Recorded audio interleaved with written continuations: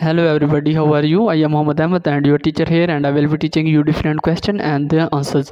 So I welcome you on classteacher.com where we will be discussing question. So let's get on the question. Our today's question is: the nurse is collecting physical data of the musculoskeletal system on and designed silent. The nurse should document the presence of which as a normal finding. The correct answer of the question: hypertrophy on the silent dominant side. So that's the correct answer of the question. If you have any question, just leave a comment. I will be answering you as soon as I can. Thank you very much for watching the video. Please don't forget to like, share and subscribe our channel. Until next question, bye bye.